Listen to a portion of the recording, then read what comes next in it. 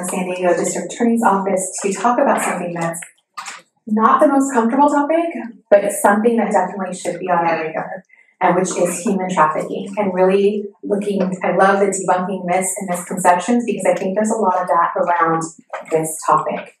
I have, had 4 girls at home between the ages of right now 13 and 22. All of them have been approached in some way in this manner through social media.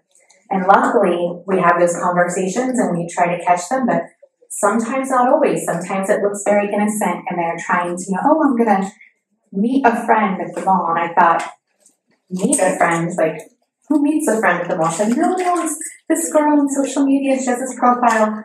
And I have to tell you, I created a fake profile so fast so she could see how easy it was to be done.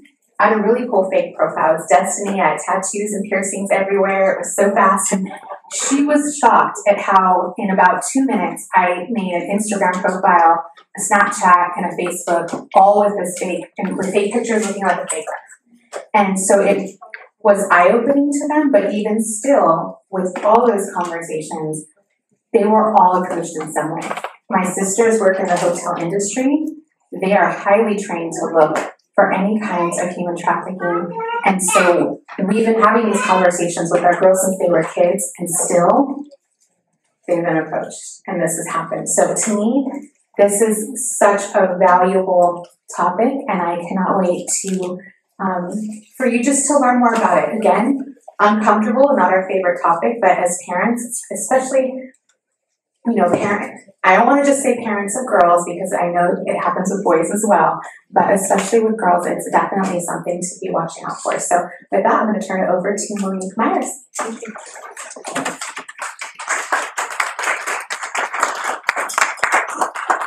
Thanks for having me, and it's nice to see some familiar faces from the other ones that I've seen here.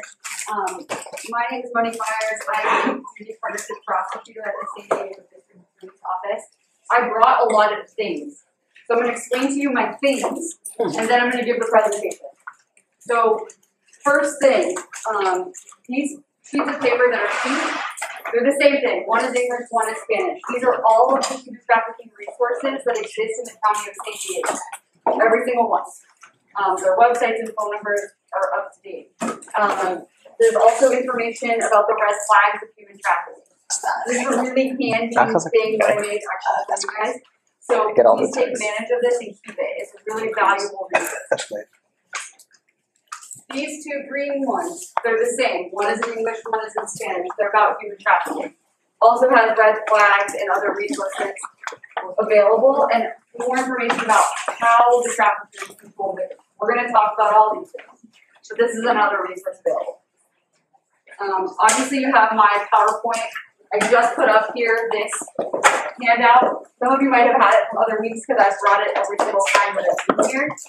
It's one side in English, one side in Spanish, but it has a bunch of different resources that are available in the county of San Diego, human trafficking included, but it also has information about domestic violence, opioids, hate crimes. It's a great resource that has all those phone numbers in one place, so feel free to grab that. I just put it up here though, so you missed it. So come back. I have one more handout. Oh, I have my business card, and then the district attorney's office has a newsletter that we put out in English and in Spanish about important cases, distributed trends that we're seeing in the community, public safety stuff. You don't share your information with anyone. I actually don't even need your name. I just need your email address, and then I can sign you up for it. Or you can email me. It's in my signature line. You can sign yourself up. But this is arguably easier. So if you would like that, feel free to sign up, and I will register you. And then I have one more thing that I forgot in my car, which I'll bring out later, but I will tell you about it. So something that I think is really important that I'm going to talk about first, before I get into human trafficking, is this concept about immigration status. So this is a lot of words, but basically it's talking about how the district attorney's office doesn't care about someone's immigration status, documented or undocumented. We want people to feel comfortable reporting to the police and coming to court. We don't ask about anyone's immigration status. Should we learn what someone's immigration status is, we don't share that with anyone. We don't talk about it in court, and we don't pass it on to any other federal agency. In essence, we don't care. And it's really important when we're talking about some of these crimes because one of these really affects the immigrant population. So I wanted to make sure that we're talking about this. The district attorney, DA Summer Stephan, recently came out with a video with Cardinal McElroy from the Catholic Church talking about this. And we created these cards. That's what I forgot about. These cards that are in Spanish that say this idea, this message in Spanish. And so that is included in the Spanish translation handouts that you received. But this is the kind of information that I think the community needs to know so they feel comfortable reporting crimes.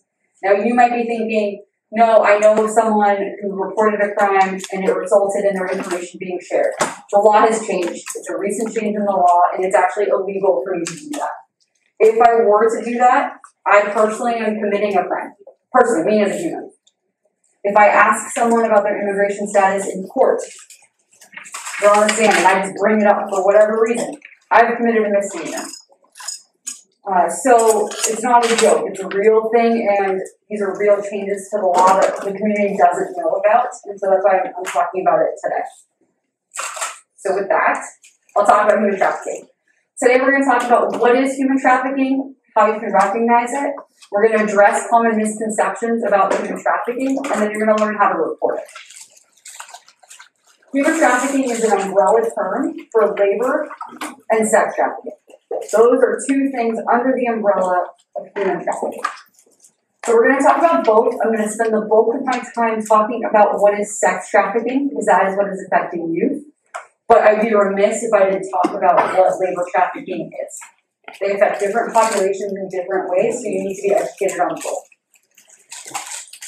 I'm a lawyer, the rumors are true, we love to talk. So if you have any questions, please raise your hand during the course of the presentation. There will be an interactive component to my presentation. I have no problem just calling on people, so please participate so you're not that person. Just kidding. It's a long day, guys. Yes?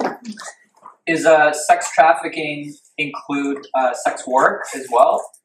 No, well, so we'll talk about the definition of sex trafficking. Sex work, if you believe that they're doing it by their own free agent fruition, then no. I don't believe that there are a lot of people who are doing sex work by their own free agency and have no one else affiliated with that work. I think that is a rare situation where that's happening. But no, it would not include that if the person is really doing it by their own free will. So what is labor trafficking? Labor trafficking is when this is the legal definition. So I'm going to give you the legal definition and then I'm going to tell you in English what it means. It's when one person deprives or violates the liberty of another person for forced labor or services. Gobbledygook, right? Like, what does that mean? Think slavery. Someone is being forced, tricked, threatened to commit acts of labor. They're working because they're being threatened in some way, or they're getting feeling the effects of violence in some way. So it's not they're wanting to work, they're being forced to work. A good and easy example of this that's going to maybe destroy a Disney story for you, and I apologize in advance, but here we are. Are you familiar with the story of Cinderella? La Cenicienta? Right?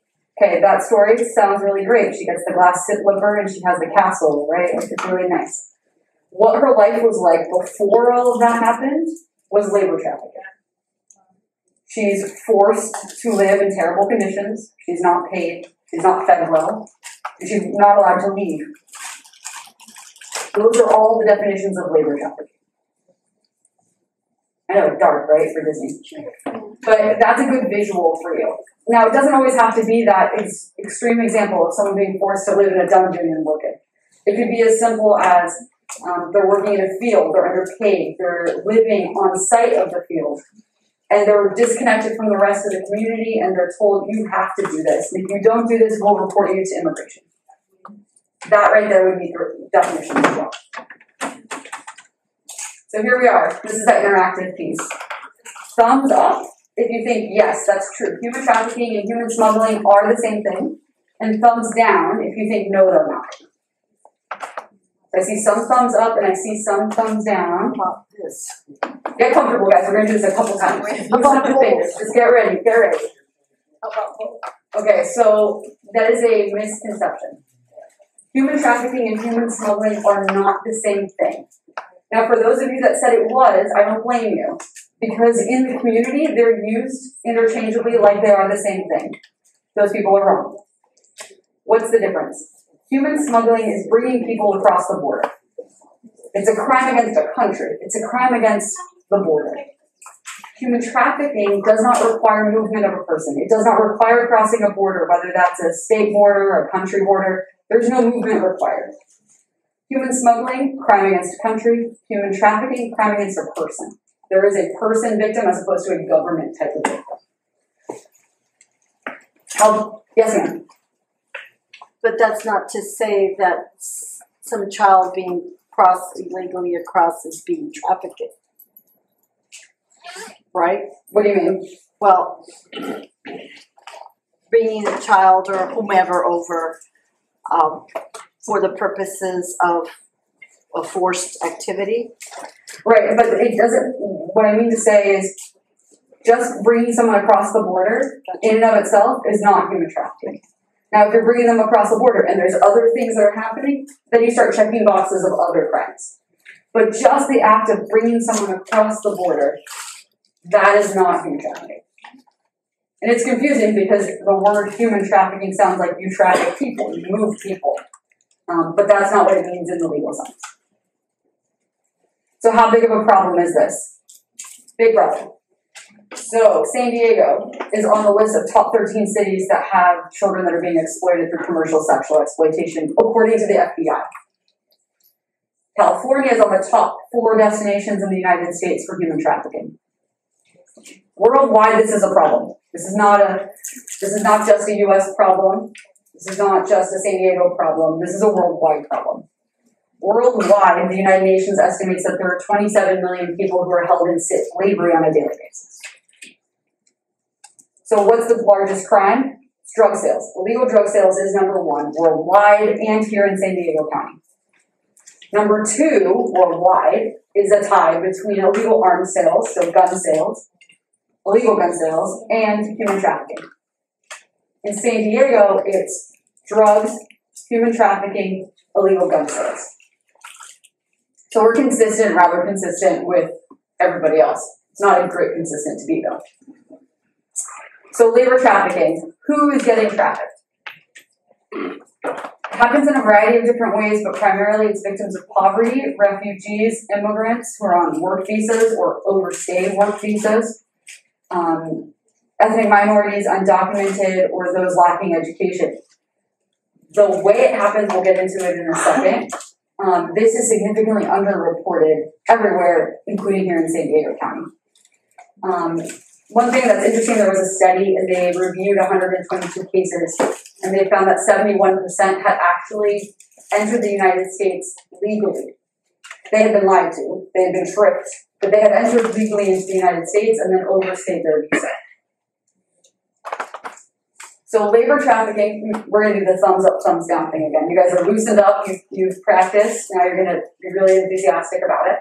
So thumbs up, it's true. Labor trafficking only happens in shady, illegitimate businesses. Thumbs down, that's not true. It happens all over the place. Nothing gets by you guys, you're right.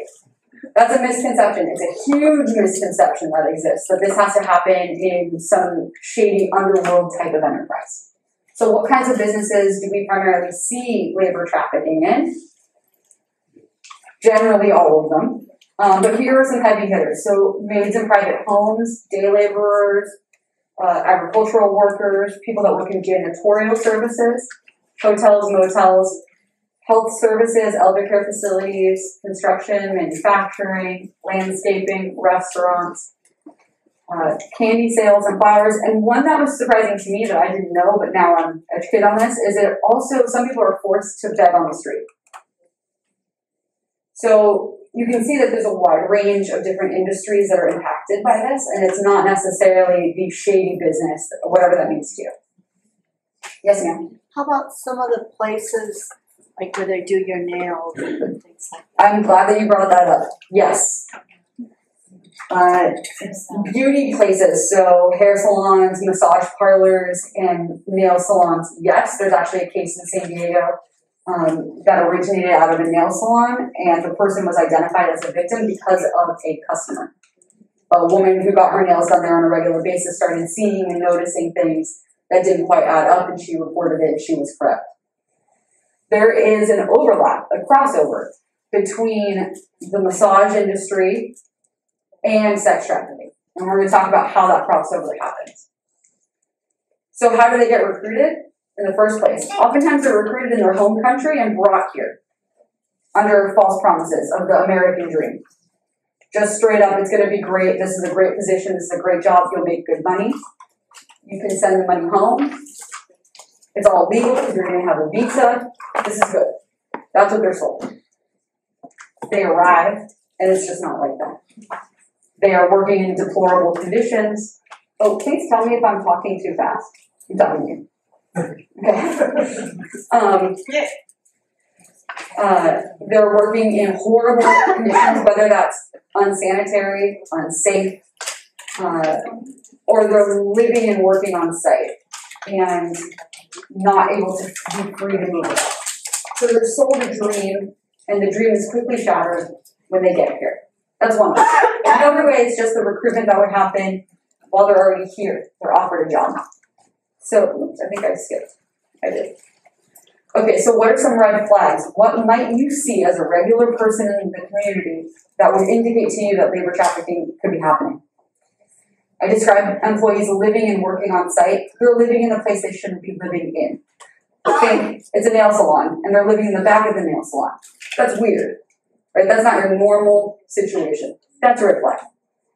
You might notice personal belongings, makeshift kitchens, kind of crock pots and weird hot plates and things like that indicate a makeshift situation. Or rolled up mattresses, air mattresses, yoga mats, things like that people might be sleeping on.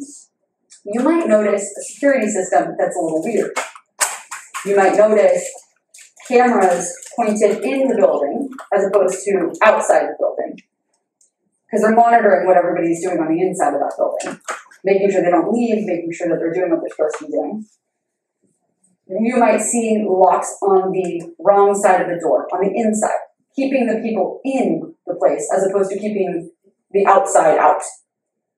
Now, these things are just red flags. There might be very legitimate reasons why there's a camera over the cash register, right? There might be a reason for that. Or it could be really weird that there's cameras in the entire place, all over the place. It depends on what's going on in the totality of those circumstances. Often victims of labor trafficking don't know their address. Legitimately. They do not know where they are. Because they've been moved around. Imagine farm workers. They're moved from farm to farm, out in the middle of nowhere. They don't speak the language, perhaps, and they don't know where they are. Legitimately. They're often threatened and feel unsafe in their environment. And these threats can be complicated threats. There's the immediate threat, I'm going to hurt you, sir. You are the one I'm going to hurt. Or, I know everything about your family, and I'm threatening your family back home. And those threats might feel very real to you. They might have few or no personal belongings. So, oftentimes, the trafficker will take hold of cell phones, passports, ID cards, all of those things under the initial guise of, I'm going to help you go through immigration. We're going to do this together. I'm familiar with the process, I'll help you fill out the forms, and then they just never give them back. And so now this person is in a foreign country without any money, without any personal belongings, without a cell phone, they don't know anyone, and they don't even know where they are. They're stuck. There's often physical abuse, sexual abuse, and psychological abuse that happens to keep them in that situation. You might see someone always translating for the other person, depending on what industry you work in. You might see that the trafficker or someone is just incredibly helpful and is going to be more than willing to provide translation, and it just doesn't make sense to you. All of these things could be indicative that there's labor trafficking or nothing, right? You have to look at the totality of what's going on. So why don't they just leave or tell someone? I gave a little bit of insight into that, talking about how they might not speak the language, they have no money, they don't know where they are. Please feel free to take photos or whatever you want. But usually, fear of deportation is a really big one. They're threatened pretty aggressively about that, as well as harming their loved ones. They might have had bad experiences with law enforcement in the past or in their home country.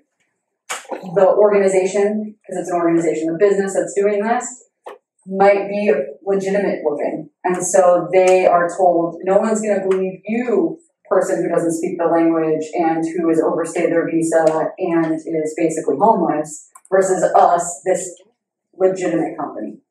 And so they'll use that. So I'm going to switch over to talk about sex trafficking, because I know that that's really what you wanted to talk about, but I really wanted to get this information to you because this is a topic, labor trafficking, that is really not discussed in our society, even less than sex trafficking. Does anyone have any questions about labor trafficking before I switch? Yes, ma'am. How do you get a 1-800 number kind of a thing out to the communities so that they could possibly report anonymously because they just don't want to be identified as the person that's well, for instance, I know there's a lot of areas, especially back areas like in Carlsbad. I used to work with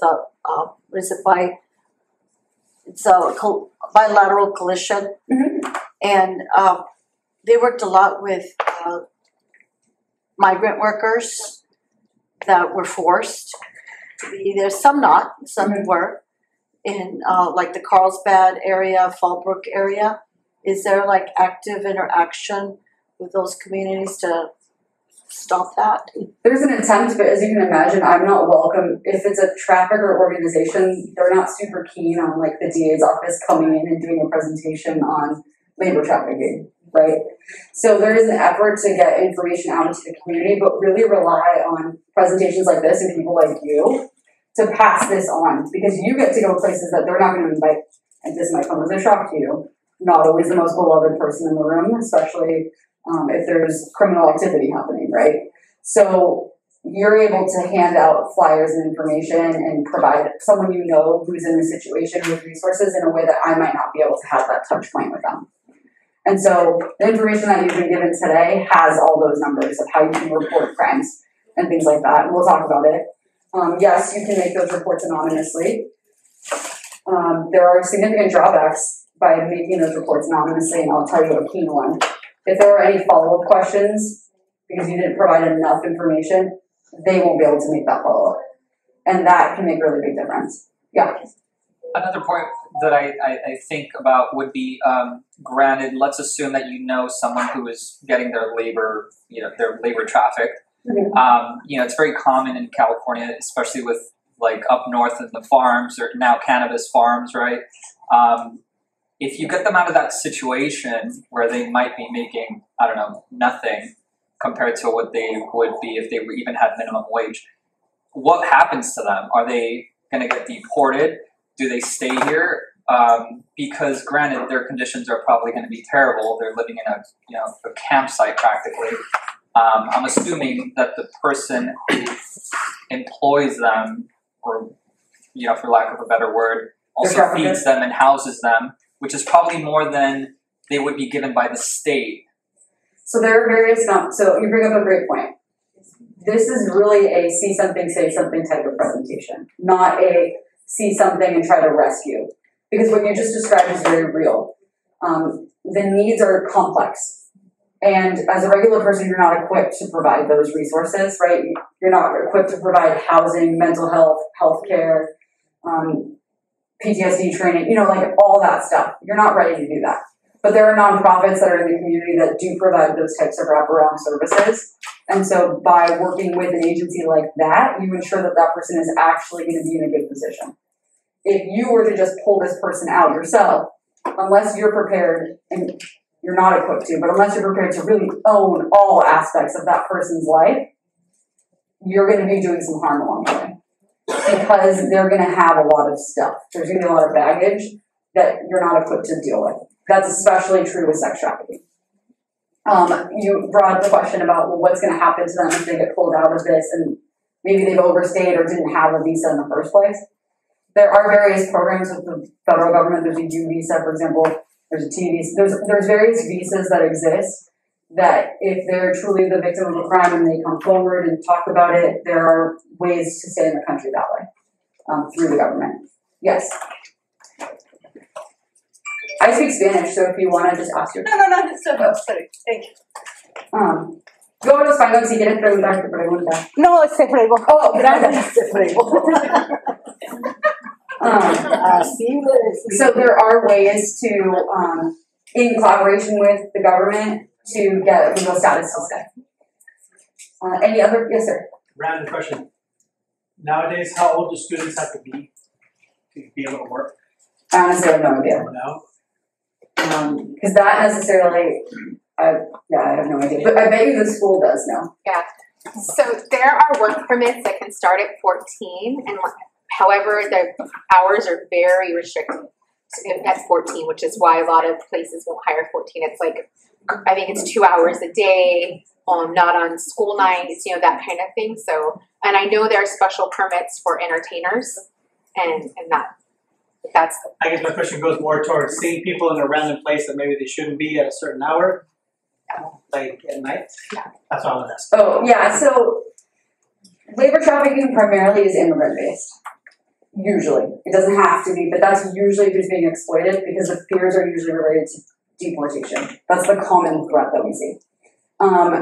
Kids being out and about when they shouldn't be is kind of what you're talking about, working where they shouldn't be. Depending on your city, there might be restrictions on when kids are allowed to be out and about, and there's curfew, basically, for underage kids.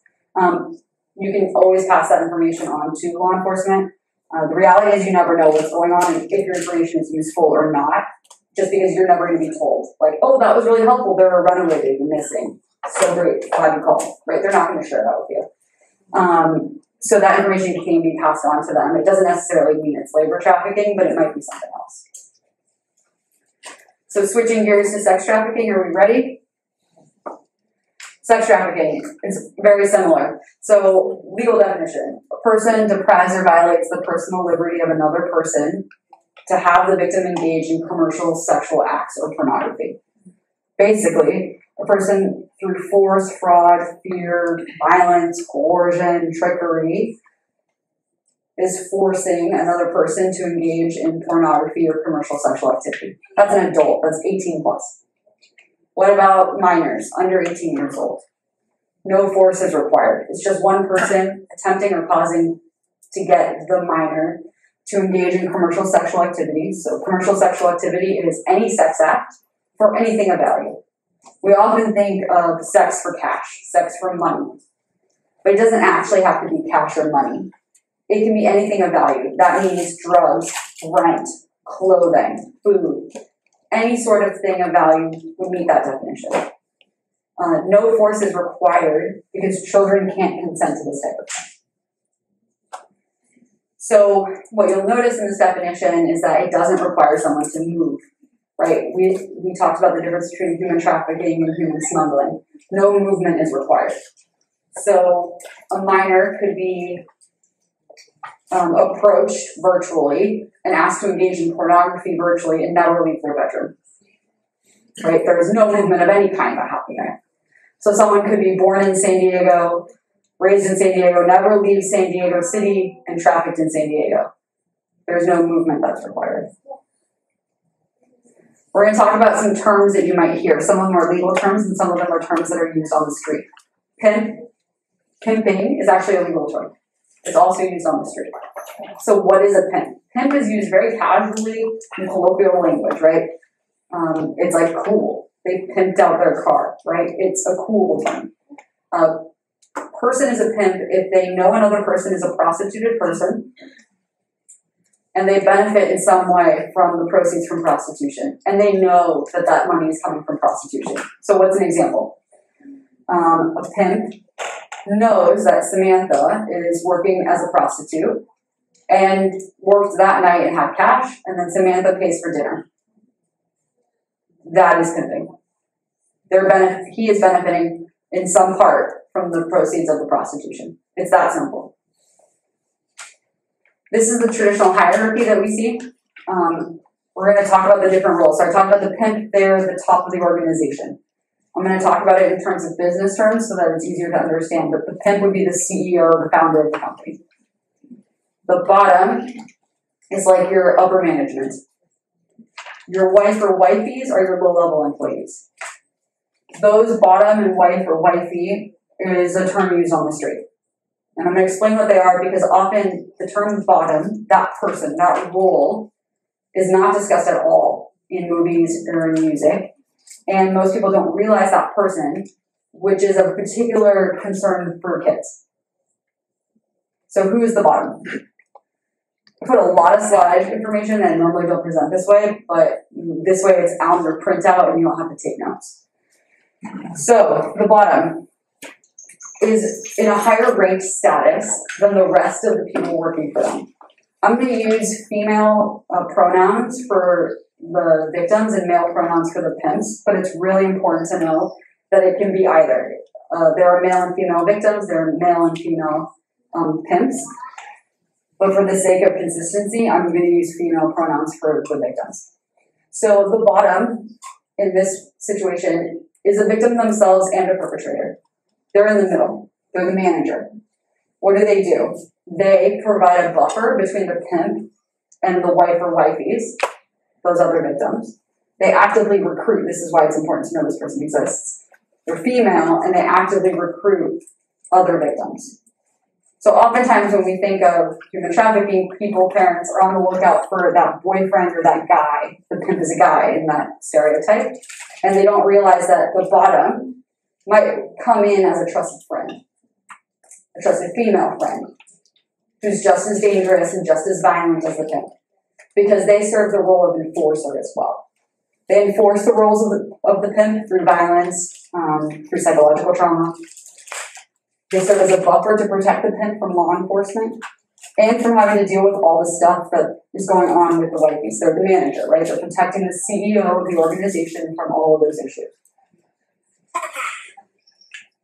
The wife or wifey, that's a term that's used amongst themselves. So they refer to themselves often as a family or a team, because it's us against the world sort of mentality. And so they refer to themselves as wife or wifeys, going along with that family environment. That it's us versus them. We're here to take care of you, unlike your parents at home, unlike your family, unlike your neighbors. We got you. And so they start using words like that, which psychologically start creating that environment of trust and stability in this environment. You'll notice on the slide, there's also pimps call this group a stable. We're going to talk about that. And you might think, oh, like horses? Yes. They're referencing the wife or wifeys as you would describe your property, your cattle, and they treat them like that. They're property. So what's the difference between pimping, pandering, and sex trafficking? You might have heard pimping, I gave you the definition. You might have heard just in your life about pandering. Pandering is when someone recruits another person to become a prostituted person, a recruiter, for lack of a better word. So if a person pimps or panders a minor, so they knowingly benefit from prostitution proceeds, or they recruit a minor to engage in prostitution or pornography, it's almost always a kind of sex trafficking. If a person pimps or panders an adult, and then they add the element of force, fraud, or fear, now we're in the world of it's pimping and pandering, but it's also sex trafficking. So pimping and pandering are two crimes, and sex trafficking is the boosted level because it includes the element of force, fraud, fear, or coercion. Now, I don't believe that someone is being pimped or pandered without force, fraud, fear, or coercion. But proving force, fraud, fear, and coercion can be challenging because oftentimes you need cooperation from victims to explain the force, fraud, fear, or coercion that happened versus text messages, voice messages, and things like that can help show pimping or pandering. Yes? The panders in this little hierarchy that you have, could that fit into being the person that's bottom? Yes, and so the bottom is often doing both. They're benefiting from the proceeds and they're out there recruiting people. They're a big recruiter because they can fly under the radar because they look like a trusted friend. If it's a female, it's a female thing. They look like a trusted friend. They might be the same age or slightly older. And so the guard is down. It's not a dude making moves on you. It's a person who's trying to be your friend. It's not a big deal. And so yes, that's why I was saying how the bottom is often a victim and a perpetrator. They themselves are being exploited. They're not living a great life. Their life might be a little bit better than the wife or wifey's because they're in a higher position. But they're usually put in that position because they either have a long-standing relationship with the pimp, they have a trust of some kind, they've earned the trust, or just through the relationship they have that trust, or they've proved themselves in some way. But they themselves are living the same life. They often are made examples of as well and beaten as well. Here are some other terms that you might hear. I'm sharing these terms with you because they're terms that you might not recognize, but you might see them. Let's talk people first. The pimp is often referred to as daddy or the boyfriend. That's part of that familial, we're a family against everybody else environment. We talked about stable, teen, and wifey already. Trick is the sex buyer. We haven't talked about the sex buyer. There's a significant demand, and that is what drives, in my opinion, this entire operation. If no one was out there purchasing, then you wouldn't be selling. Right? Simple, two-sided system. I worked in South Bay several years ago. I was here for 4 years. For 3 of those years, I provided legal advice to law enforcement agencies here in South Bay on demand operations. And I can tell you that when advertisements were posted, sex advertisements were posted, the cell phone that was tied to it would be constantly ringing and constantly receiving text messages from different Johns, different Tricks, different sex buyers. It was overwhelming. You could not respond to all of them if you wanted to. It was physically impossible. We tried, but it was physically impossible. And they came from all walks of life. And what I mean by that is all types of professions. I'm talking high-ranking people at tech companies, to doctors, to people in the military, to mechanics, to construction workers, where everybody in between was purchasing sex. And they were buying it, and they had families, some of them didn't, some of them had wedding rings on, some of them didn't. All walks of life, all socioeconomic walks of life, all ethnic backgrounds were purchasing sex. And so it's really important to understand that, yeah. Do people in poverty buy sex a lot?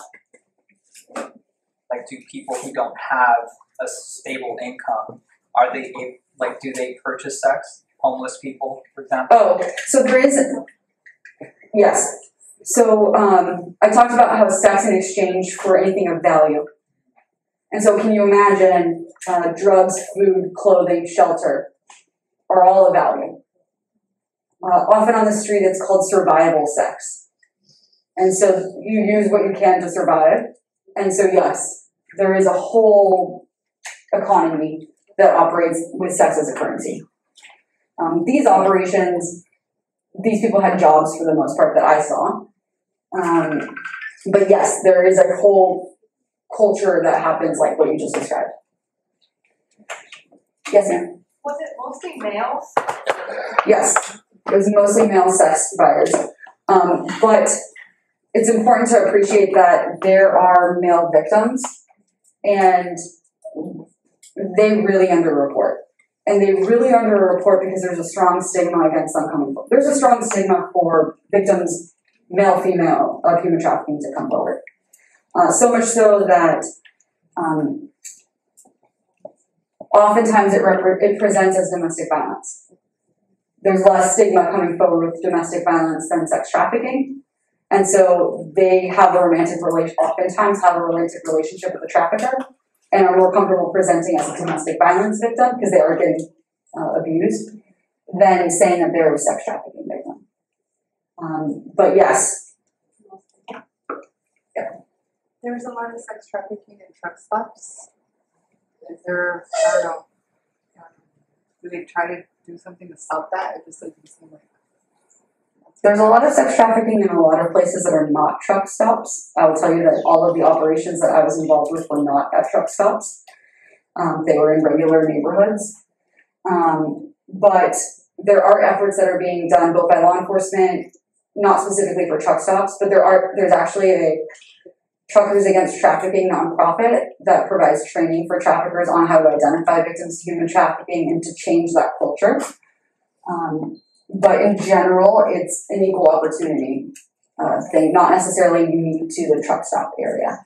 But the remote location, it's usually dark, there aren't a lot of people around, helps allow that to happen. Phrases that describe the locations, physical locations, are the track.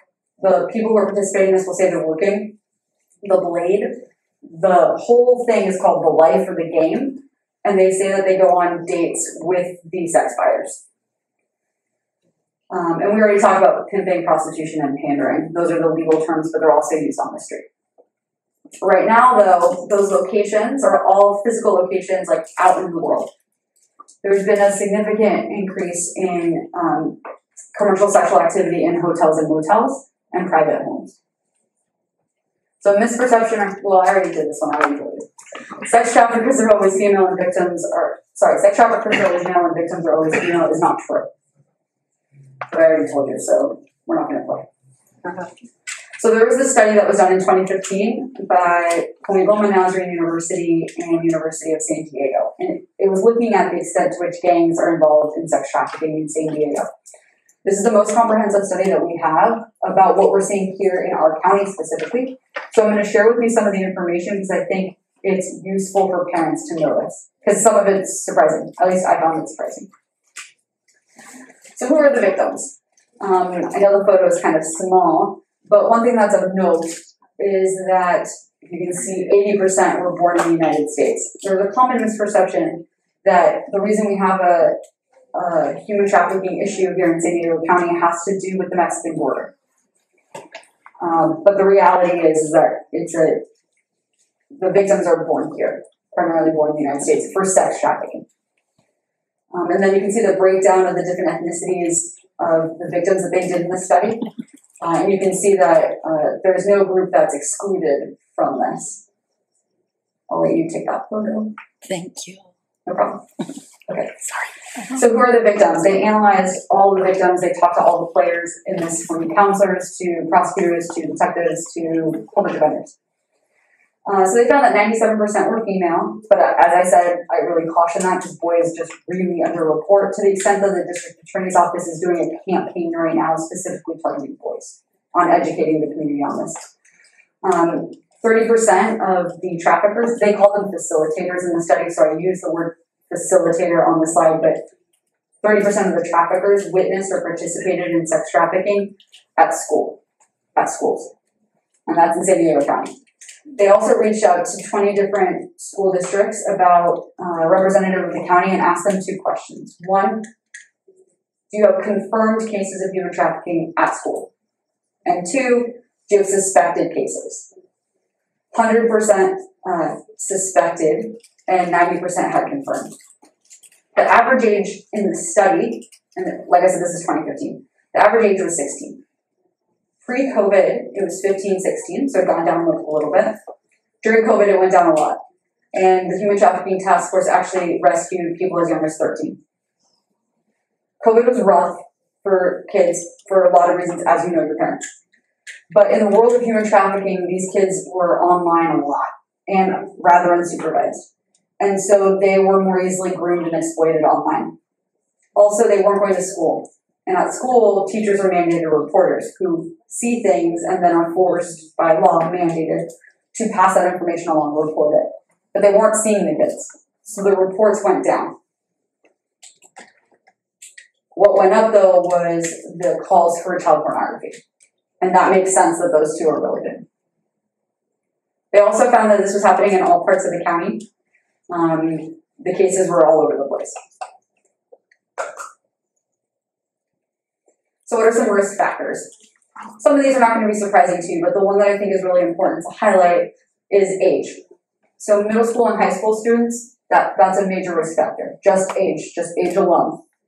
Additional risk factors, and these are factors. It doesn't mean that if this box is checked, it's definitely going to happen. Or if the box is not checked, it's not going to happen. But children who were runaways, were involved in foster care, or homeless are at a higher risk.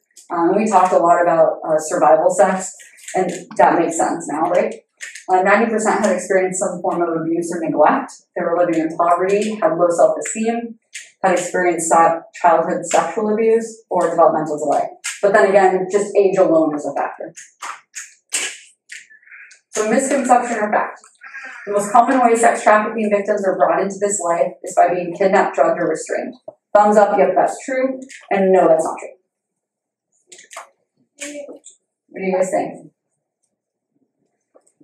That's not true. That is how the media portrays it. That is how the movies portray it. So you might be thinking, I saw the movie Take It. And I see some of you are nodding and laughing. So that might happen, but that is not what we see here in San Diego. That is not what we see in our cases. We see a different thing that happens that's a slower, more methodical approach, which I'll talk about. But first, who are these traffickers? According to the study, and just based on my personal experience, it's pretty much anyone who's in their life could be a trafficker. So there is generational trafficking, moms and dads trafficking their own children, boyfriends and girlfriends, which is common, and we'll talk about it, traffic their significant other, classmates, friends, strangers, babysitters, and gangs are very involved in human trafficking. So the study looked at gang involvement in human trafficking, and so this is kind of what they found. They found that 85% of the traffickers were gang involved. 110 different gangs in San Diego were involved with human trafficking. A trafficker earned an average of $670,000 a year. Yeah. And that is an $810 million underground economy here in San Diego County. You can see the ethnicities of the different gangs on the slide. According to the study, we do think that it is a larger underground economy now than it was at the time of the study. So where do they recruit teens? Where is this going down? How is this happening? So the study found that basically, it's a list of places, but basically it's places where teenagers go. It's the mall, the schools, parks, parties, public transit locations.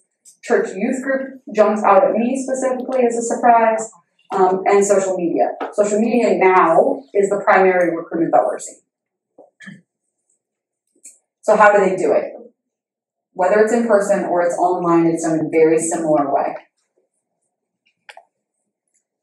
The Romeo Charmer is the main way of recruitment. It's not the only way, but it's the main way.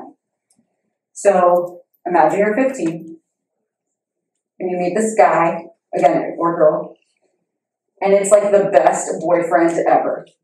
Remember, you're 15. Feelings are hard and fast, and you're in love. This person is going to change your life because they're going to promise you stuff. White picket fence if that's what you want, move out to another place because that's what you want, whatever it is. They might buy you things along the way. Cool clothes, manicure, stuff, whatever that is. You don't have a cool whatever, they're going to make you have a cool whatever. It can be as simple or as complicated as that person needs. They're filling an emotional void as well. So they're going to be the best friend, trusted confidant, most important person in their life. And it's going to be the best relationship ever until it's not. At some point, the boyfriend is going to say that they're out of money, they need money. If they don't get this money, the dream that has been created is going to break. It's desperate times. Can you do this thing one time for me? I heard it from a friend or something like that, and it's have sex for money. I know a guy. And it's not a big deal. You and I have sex. It's fine. Just this one time. And maybe they say yes, and away we go. And the trafficker knows this is not a one-time thing. This is the beginning of a lot of things. Or perhaps the person says, I'm not doing that. I'm not doing it. They'll impose pressure. They might use violence, and that might lead to the domestic violence that I was talking about. They might identify more as a domestic violence victim because that's the beginning of the violence. One way or another, it's going to happen. So it might be that nude photographs have been sent back and forth between them during the course of their relationship, and now there's blackmail material that can be used. If you don't do this, I'm going to show your parents this. I'm going to show your church, your grandma, whatever. Yes, sir? In your experience, San Diego County, what percentage is it like this? Like, does it really happen? Because we hear, This is what I've seen. I teach, so we say this, I know somebody, and sometimes I want to be more specific, like, I can document it because this is what the data shows. So is this really how it happens? Because I feel that sometimes in my case, students don't believe me. This is what I've think seen. it can happen to them. So I've seen this. This is actually the only thing I've seen. As the initial buy-in to how it started. It's this. Actually, no, that's a lie. I've also seen the best friend recruitment into the life, but this is the main thing. And they tend to be at 16, 17, like you said, or does that vary, or does that depend after? So human trafficking affects all ages. So there are older people who are in it and younger people. But 15, 16 is like the ripe age for it. It doesn't have to be this way. There are other ways in which someone might get recruited. There's another really common one that I'll talk about in a second. But this charming flattery person, this great boyfriend, is the really common way. And it's a very naive thing that happens because they believe that this truly is like their soulmate. And so we see even after the cases are being prosecuted, even after we're going forward, they're still putting money on the traffickers' books in custody. They're still sending them money. They're still working on the street for them at their direction. So there's a big psychological connection that happens between the group. And this is an intro to it. It's an easy recruitment because the teen falls in love and believes they're going to run away and have this amazing life together. I saw your hand was up for a second. Is this data only on gangs? That study specifically, yes. The study was specifically looking at gang involvement, but the information I provided about victims is not specifically to gangs. So what they did as part of the study is that was their focus. That's what they wanted to analyze. And they accumulated other data along the way. What they did is they went and talked with pimps who are in custody, victims, service providers, law enforcement. Like, they interviewed a lot of people and accumulated the data through that process. So they were looking to analyze gangs, but in doing that, they provide a lot of other information. So I talked about the violent trafficker, and that's often done through blackmail. That's one way. Or just straight threats. This is the other common thing that we see specifically amongst youth.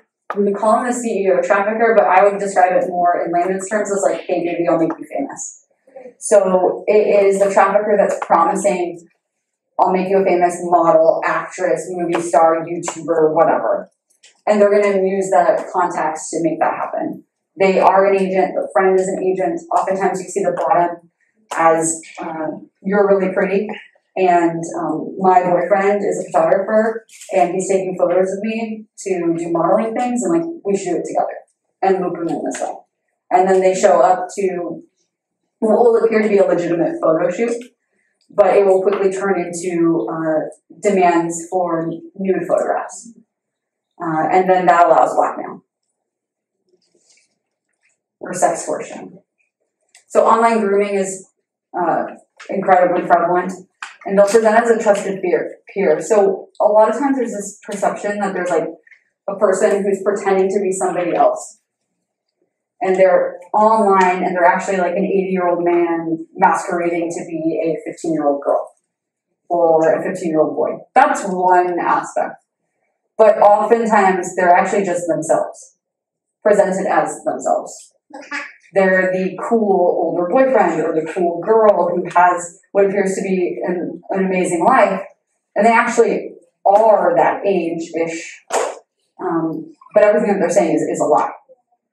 So it's not necessarily a 50-year-old man pretending to be a 16-year-old boy. That could happen, but it could also just be a 16-year-old boy coming forward as a 16-year-old boy. But what they want to do is schedule meetings and meet up online. They also want to send photographs back and forth, inappropriate photographs, but they're really trying to isolate the youth from their friends, family, and activities. Because once you start doing that, you start sabotaging those relationships, they gain a level of elevated status with that person, right? They have control now. They can start doing the whole, your family doesn't understand you the way I understand you. Your family doesn't treat you well the way I treat you. Those types of things to start the brainwashing. So I know that we're over time, so I will be quick, but I'm not going to cut it out. So here we go. Possible red flags of human trafficking. We're going to talk about tattoos. They might have unexplained injuries, STDs, or bruises. The one thing that you can really look out for as a parent, though, are unexplained luxuries. They have stuff, whatever that means, that you did not buy, and they don't have money to buy it themselves. So who bought that for them? They have jeans that you didn't buy. How did they buy those jeans?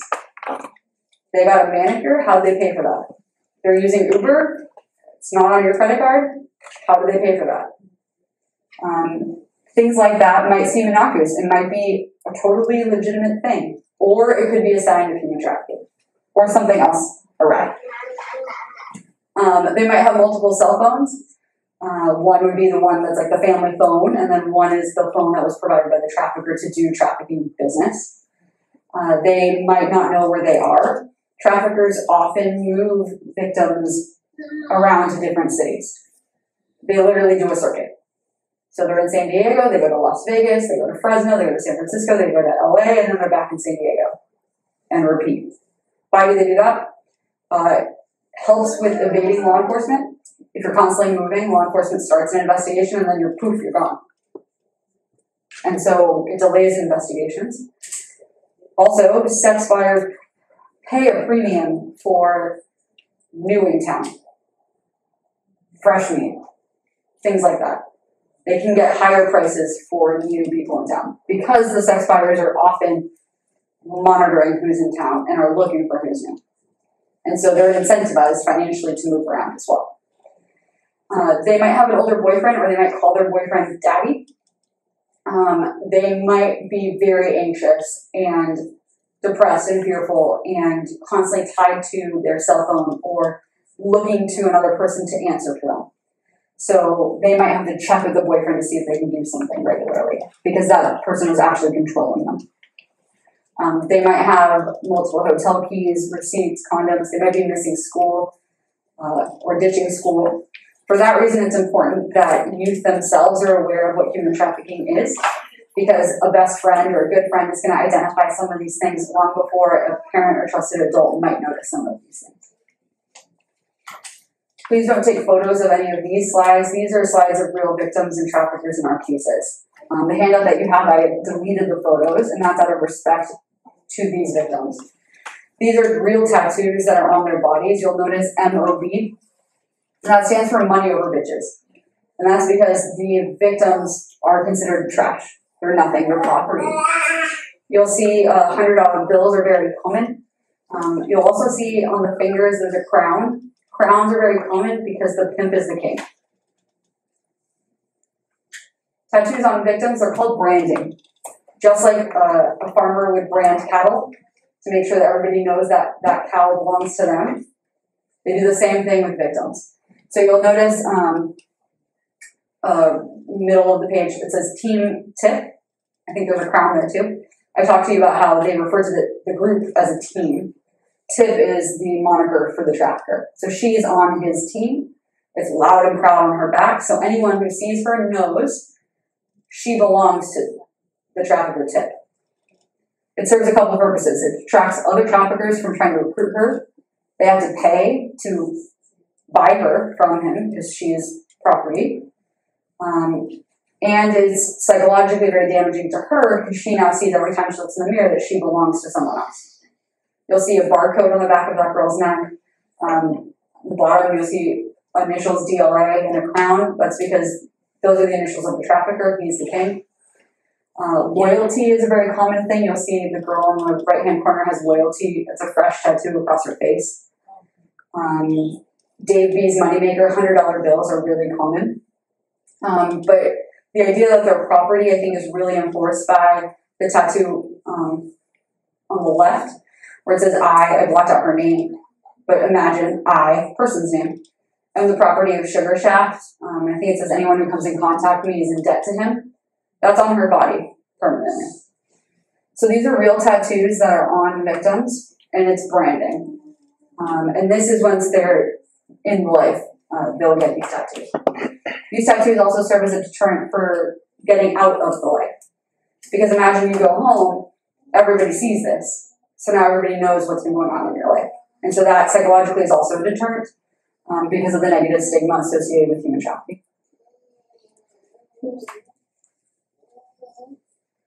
So, misperception or fact. Victims of human trafficking often see themselves as victims and as being exploited. Yes or no? No. Most victims do not. Most victims do not view themselves as victims at all. And will continue to refer to their trafficker as their boyfriend. So why don't they just leave? Well, I described that they're in love with the trafficker, right? It's a domestic violence type of relationship. They're in love with this person. The trafficker has also usually instructed them that law enforcement can't be trusted because prostitution is a crime, it's a misdemeanor, and so they are going to get arrested or in trouble. We're not in the business of doing that, but that is the law. The trafficker can often threaten to hurt their friends or family. And remember, they're often the boyfriend or they've gotten close to them, so they know all the people that they actually care about. They lack resources. So while they have been working on the street, having sex for money, they don't keep the money. The trafficker has all of the money. So they're in a position of not having any resources to actually leave. They can't pay for the bus. They can't get a hotel room. They can't do anything unless the trafficker agrees to doing it. Oftentimes, they don't even pick their own clothing. They have a lack of marketable skills, and they know it. So oftentimes they've dropped out of school, they have gaps in their resume, and they think, how am I going to get a job? Like, I can't just walk in and get a job. They might have low self-esteem. They often do. When we see very intense jail calls between traffickers and the victims, the trafficker builds them up. You're amazing, I love you. And then, I need you to do X, Y, and Z. If you don't, blah, blah, blah, blah, you're horrible, terrible, this is all you're worth. And then they just hang up after like a screaming match. And they're crying. And then they'll call back like 5 minutes later. And everything's fine, and I love you, and of course I'll put money in the books, and of course I'll do this, and of course I'll do that. Because it's that cycle of the psychological abuse. We talked about the stigma and the shame. And then also remember, they're often isolated and away from home. They might not be in their home city. They might be somewhere else that they're not familiar with and have no means of getting home. So interacting with victims, you think that someone is the victim of human trafficking. You've taken this training, you believe you are now engaging with someone who might be the victim of human trafficking. Now what? Basically, you take nothing away from this training. You see something, you say something, and treat them with dignity and respect along the way. If you make them feel safe and you establish trust and you ask open-ended questions and you're not judgmental, you call who you believe to be the trafficker the boyfriend because they call them the boyfriend. You're using all of the terms that they're using because that's what you're supposed to be doing. What are you accomplishing? You're making it so that that person sees that other people respect them and trust them so that they might feel a little bit more comfortable reporting or getting help. Because there's so much psychological harm that happens with trafficking, they're often basically told to trash. That if you give them dignity and respect, it might be something they haven't had in a long time. If you offer them choice, that might be the first choice they've had in months. Because they didn't pick their clothes, they don't pick when they sleep, they don't pick when they eat, they don't pick what they eat. So it might be the first choice that they have. Yes? How does the state view prostitution as a crime versus a victim of sex trafficking? So prostitution is a misdemeanor under the California Penal Code. So technically it's a misdemeanor, that would be a crime. But here in San Diego County, the idea is really just to provide them with resources and help to get out of the life. So even if they are arrested for prostitution, the process is more connecting them with resources to try to get them out of the life. And you're like, well, why are they being arrested in the first place? There is no way to offer them services otherwise. There is no way to intervene otherwise.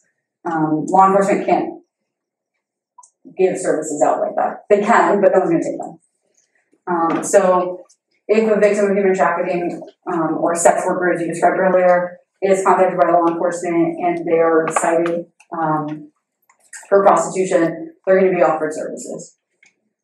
Is there fines or any other financial implications when you're arrested?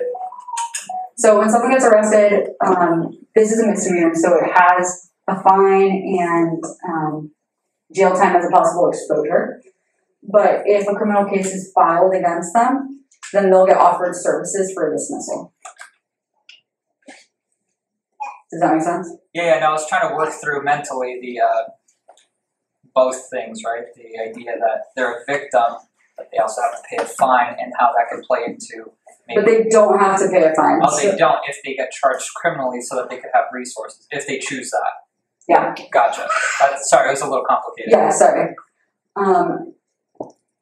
What's important to not do? So you're like 100%, this dude is not a boyfriend, that's a pimp. You keep that to yourself. Why? Because you're in a see something, say something situation. I'll tell you exactly what harm you can cause in a second.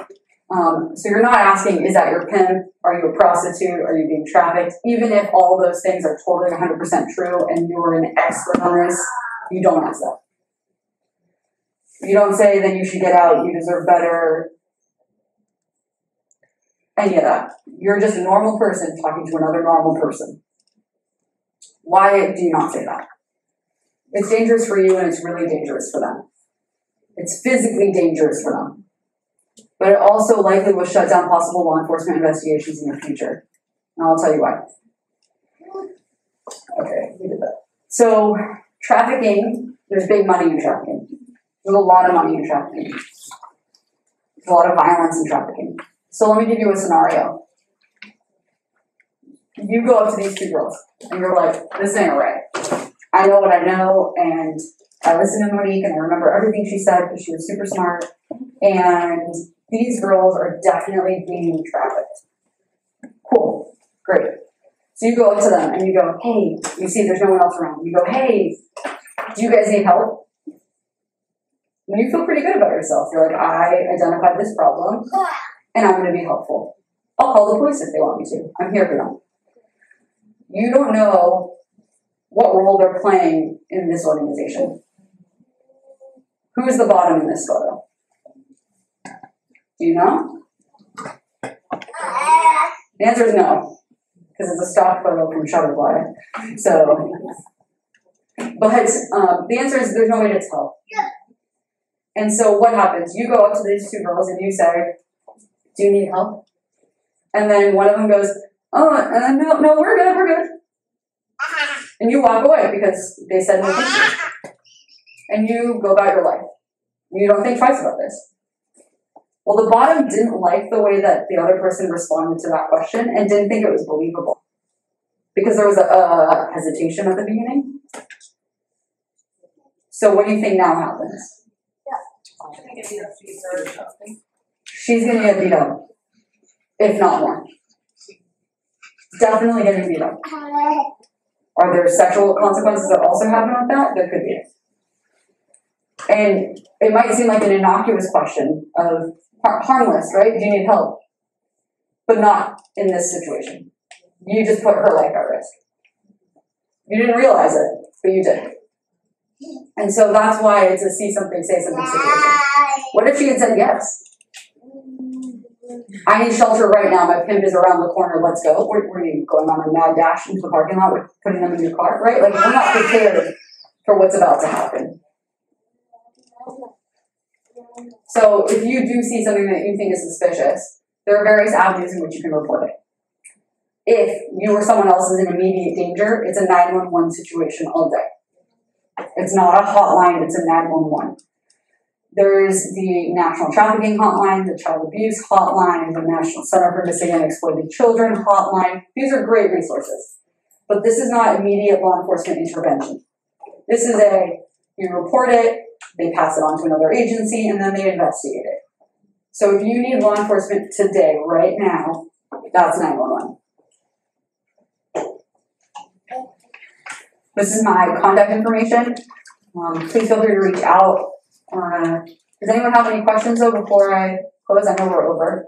Yes. Estas conferencias son llevadas a la high school, pero para prevención. Idealmente sí, legalmente. Oh, should I do this in English? Okay. Legally, middle school and high school are required by California Education Code to provide human trafficking education to students. It's an unfunded mandate.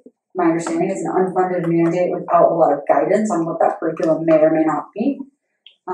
We are asked, the district attorney's office is asked to do presentations for various high schools, and we will do them, we're free.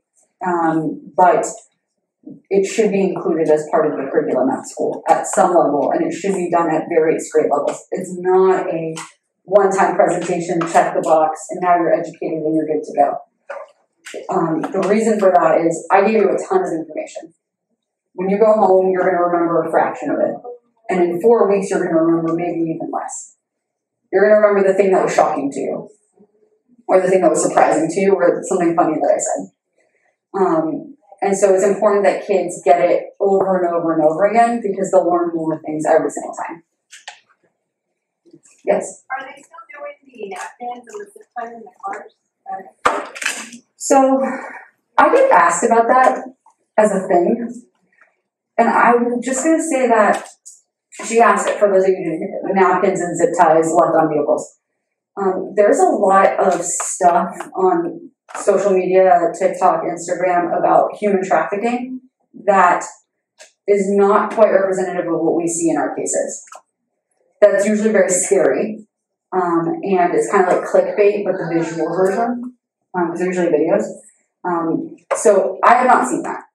The only reason I asked it was a quick bit. It was a police officer, I believe in Dallas, Texas, who has like information all the time as to precautions. She has a daughter herself that's like 7, I believe, and so she does these shorts in regards. And one of the things, so I don't know, maybe that's the thing that's happening. Maybe there, but I will tell you that I presented last week with someone on the Human Trafficking Task Force, and then I talked to him this morning about anything that you think we should do differently. This is the slide presentation that we used, and he said no.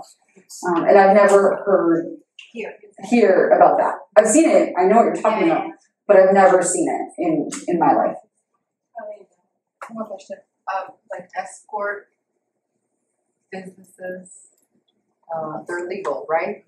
I'm sorry, I can't hear you. Escort businesses? Oh, escort business. Yeah, okay, so escort businesses. They cross over to prostitution. So yeah, escort businesses, I don't think that's a real thing.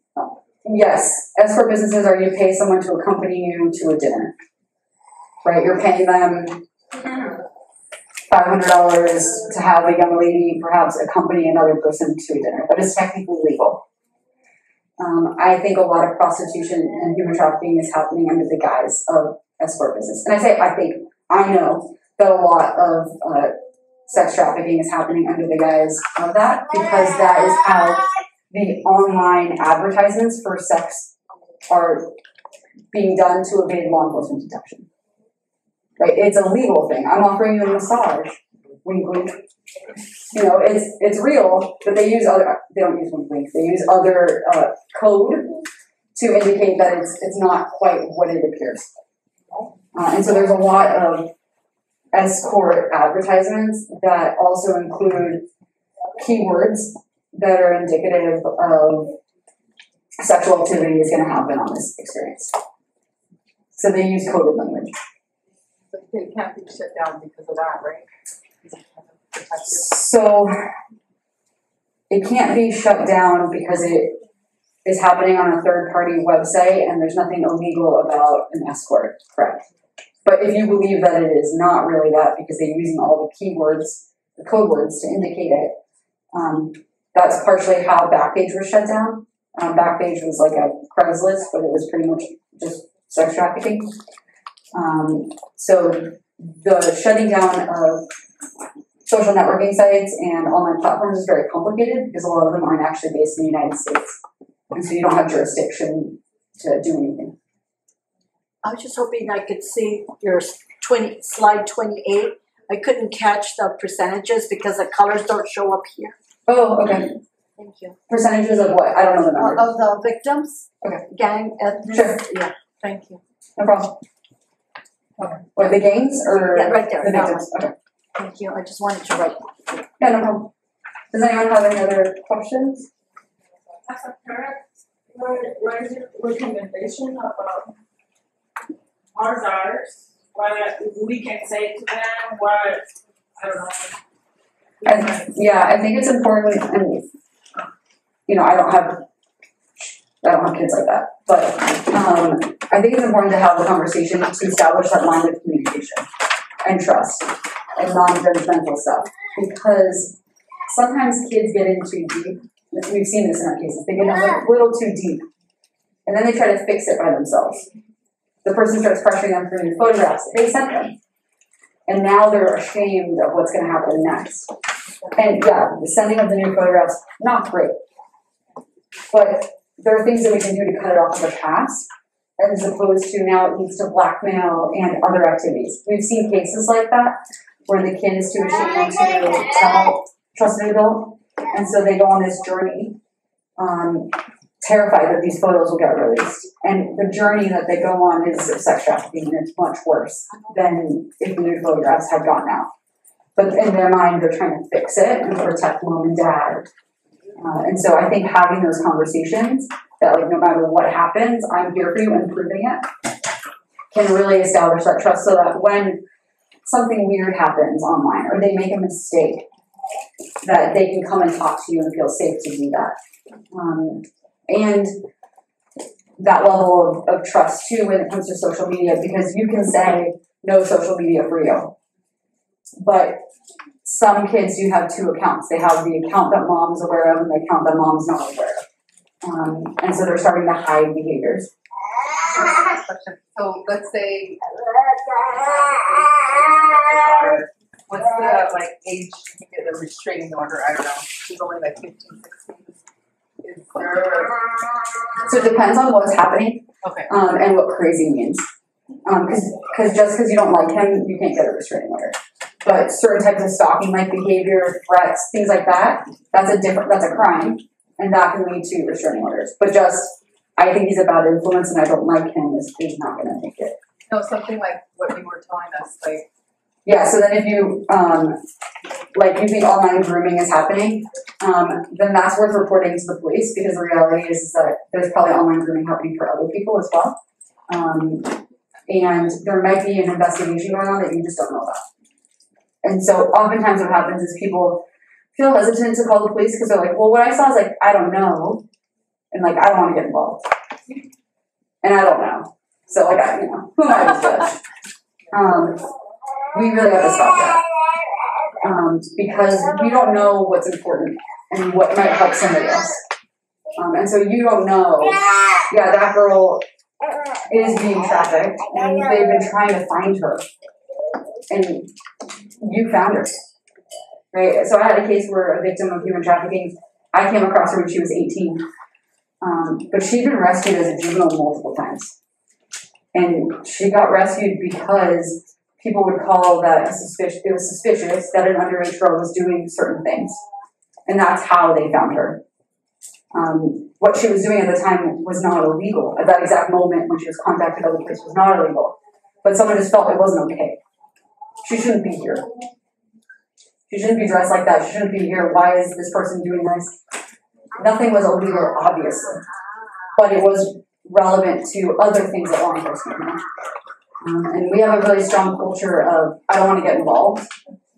And let other people do other people things. And I think that perpetuates a lot of these issues.